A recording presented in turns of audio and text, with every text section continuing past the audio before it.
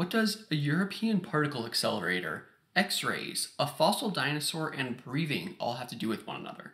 Well, they were all the subjects, or at least part of the subjects, in a recent paper about Heterodontosaurus tucki. And to be entirely fair, Heterodontosaurus is the fossil dinosaur in question, and it was one of the ornithischians.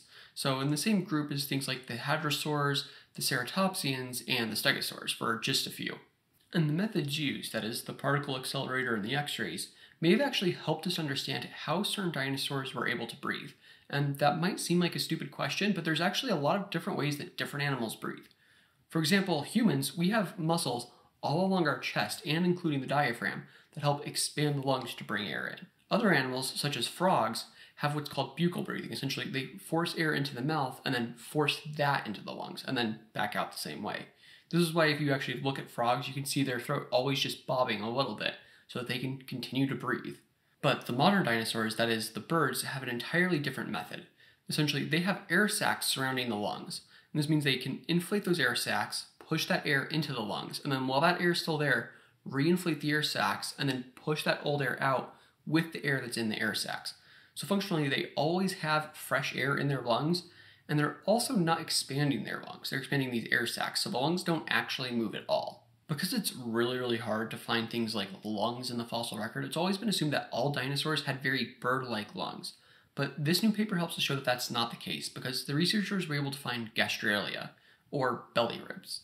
These were found by using very high-energy X-rays created by the European Particle Accelerator. So essentially a large donut-shaped machine that was shooting particles around at incredible speeds, creating X-rays. And then those X-rays would essentially hit the rock and the data was collected and they were able to 3D image the entire fossil and find these gastralia still in the rock. Gastralia are normally small and not preserved or only very poorly preserved. But these ones were actually reasonably well preserved and they were also in a much different position than actually they were thought to have been in. And that's because they were still attached all the way to the back of the pelvis, which this is an ornithischian, meaning that essentially the entire pubis bone had shifted backwards to open up more gut space to try and help digest plants. So essentially this shift, most researchers had thought meant that the gastralia would have had to become entirely decoupled from the pelvis, and essentially would have been floating more just with the ribs.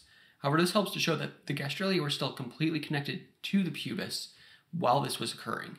In addition, we can also see how the gastralia actually interacted with the other parts of the ribs and with the sternum. And these gastralia actually had a kind of weird shape because they were shaped kind of like a paddle, with the more paddle-like end attaching to the rest of the rib and the narrow handle end attaching to the sternum.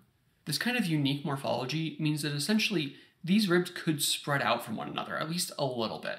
And that means that there's probably a lot of muscles that were interacting with these parts of the ribs and the lungs to essentially help expand them, meaning that Heterodontosaurus, rather than breathing more like the birds, probably breathed a lot more like you and I.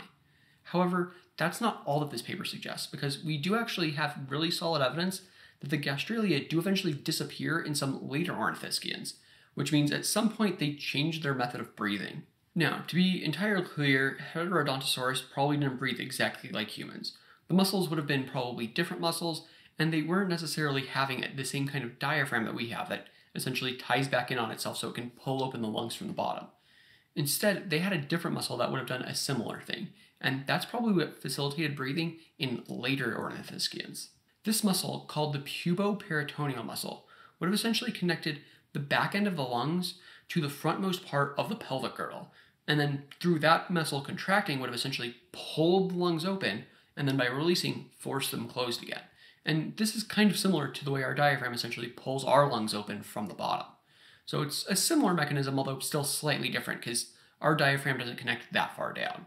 This means that at least some dinosaurs were doing some very different things, and actually even just from the bones we can start to understand some of the ways their soft anatomy would have actually interacted with their own bodies as they evolved, and essentially how different changes in their biology may have actually occurred.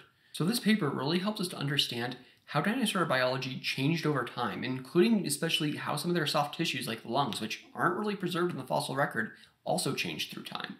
And all it took was a couple of particles going nearly the speed of light releasing X-rays for us to figure it out.